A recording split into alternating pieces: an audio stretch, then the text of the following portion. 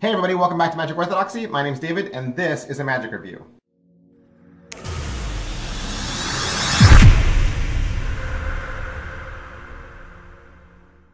Hey, today we're going to look at the Matrix pad from Richard Griffin. What is the Matrix pad? Well, it's kind of like it sounds. It's a new take on the classic matrix trick. Now, a matrix trick's usually done with coins. Sometimes it's quarters, sometimes it's half dollars. They start in four corners, and under the cover of sleight of hand and just magical gestures, the coins typically move from the corners down to one centralized location. Now, what Richard Griffin has done is he's taken that theme of the matrix and he's transported it into using a post-it notepad and a Sharpie marker just by merely drawing dots on the page. You want to see what it looks like? This is it. This is the matrix pad. I'm going to use this pad and also a Sharpie. I'm going to draw a little spot up here in the corner. That makes one spot just there.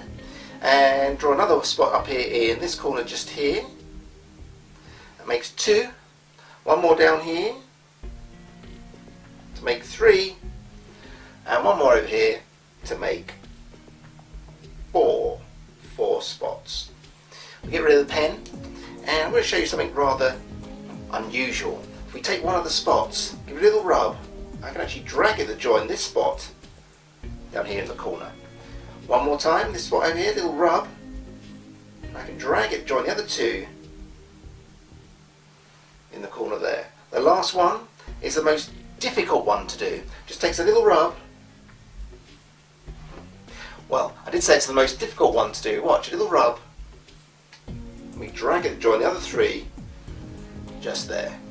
You can peel this off and you can keep that as a souvenir.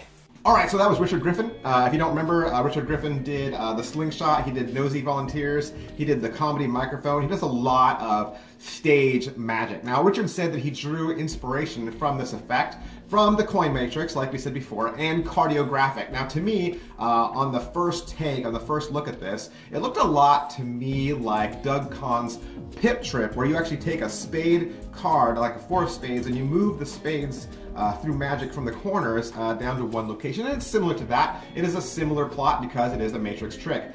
This is published by RG Magic Presents, so it's self-published. What I liked about it, is it's a nice, portable, seemingly easy to do modern rendition of the classic matrix effect. It has a very fresh take, and I think a lot of people will like this. All right, so a couple of questions we always ask about our magic products when we do a review. The first of which is, what's in the box? Hey, what's in the box? You get a paper cover title sheet.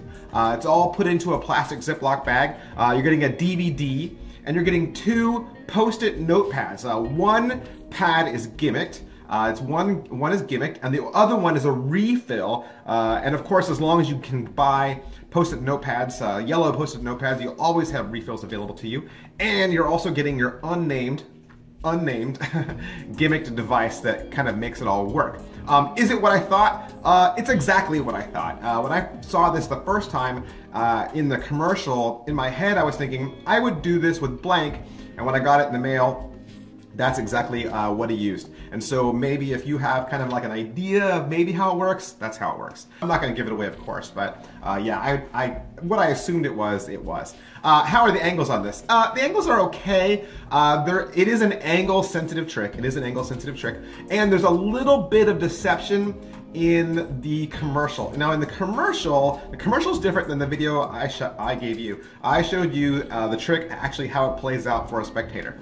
In the commercial, it does show Richard draw the top two dots. Now in the actual presentation, you can't show that. And so I just want to make sure that's made plain, because that was a little deceptive on the part of the commercial. That's actually not part of the trick, and so I just want to put that out there and say that that's not in the trick. You can't show the writing of all four dots. Can it be inspected? No, it can't be inspected. It is a gimmick. It's a gimmicked pad, and so whereas somebody probably could hold it or see it on a table, maybe pick it up, and maybe under just a really fast examination, they wouldn't see the gimmick, it's possible, but I would think under a really close inspection, it would be very obvious. All right, so what's the overall quality and production value of the instructional material? You're getting a DVD, it's about 33 minutes long.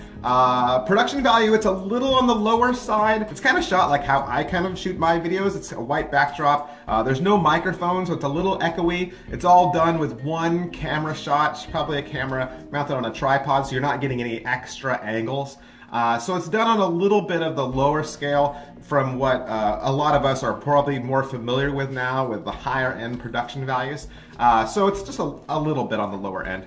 Hey, is it well made? I think it's as well made as you can make it. I've heard some magicians complain that they don't feel like the trick has enough horsepower, and I'm using somebody else's words, that's somebody else's critical words. I disagree. I think if you try to re-engineer this and try to make it better, you're actually going to make it incorrectly. What Richard has done is he's taken the subtleness of this and the delicacy of this. This is a very delicate trick. It is a delicate trick and it doesn't need more power to it, and so I just think it takes some finesse and take some practice, and I think with a little practice you could make this a modern miracle in your hands as well. All right, so how much practice does it require? Not much. The routine itself is pretty easy. If you're already familiar with a standard matrix routine, you got it down. There's just, how you start and how you end. I do think you need to perform it in a calm and controlled environment. I think a parlor situation would probably work the best. I think maybe wearing a jacket and doing some light walk around would probably work the best. So just as far as practice-wise, I think performance area and practice, they kind of go hand in hand. Like I said earlier, this is a delicate trick. How much setup and reset is there? It does take some time. Setup and reset does take some time. It's not instantaneous. It would take just a little bit of reset before you would do it again. I would probably only do this effect once per night, but that's just me. You might be a more skilled magician. I think probably the more you practice with it and the more you play with it, the better at it you become. Richard certainly says that he does this as a part of his walk around routine. Personally though, I would probably save this as kind of like an ending routine or an ending effect to a routine. And so, like I said, yeah, the setup and reset on it is a little cumbersome. All right, so some positives. Positives for this, it's very visual, hyper visual. Like I said earlier, I think it'd be a great ending to a magical routine, and it certainly does kind of punch up the typical coin matrix into a whole new realm. All right, so some negatives. Like we always say around here, there's negatives to everything. These are just the negatives that I've seen. They don't have to be the negatives that you see at all. Negatives, it's not really very transportable. Again, I'm going to say this, it's a very delicate trick. And what I mean by that is the materials are delicate. I wouldn't put this in your pocket with a bunch of other tricks. I wouldn't keep it all bundled together with a deck of cards and a pen and some other stuff. It kind of has to be isolated by itself. It's probably not going to be the best for you if you're kind of like a jeans and t-shirt kind of guy. Again, I think if you're wearing a jacket, if you're wearing a dinner jacket, and you have a nice big wide pocket to keep this in, I think that's really going to be the best. Richard does offer some tips on walk around and maybe wearing jeans, but I don't think those tips are very practical. I don't think they could be used in the real world, but that's just me. So I wouldn't really recommend this for street magicians or people that are a little bit more spontaneous. Like I said, I think it's best for jacket magic, and yeah, that's just my negative. All right, so is it worth your money? It's $30. It's a $30 gimmick that uses Post-it notes and a Sharpie marker, and you're not even getting a Sharpie marker, you're just getting the Post-it notes and the gimmick and the DVD. $30 for the gimmick and the 30-minute DVD. And like I said, it's really tailored to a specific type of person. I think more so a parlor magician or a stage magician, somebody that is probably gonna do this effect once. And like a lot of Richard's other effects, it's really more towards the working professional. And so I think this is kind of on the higher end for what you're getting, but you'll have to be the best judge for that. All right, so who would like this? Who would like this? Jacket wearing magicians, people who are looking for a matrix style effect, but they're really not into coin magic, I think would definitely like the Matrix Pad. All right, so that's my review. Matrix Pad by Richard Griffin. And if you'd like to pick up your own, you can find it at one of your favorite Murphy's Magic suppliers. Thanks, bye.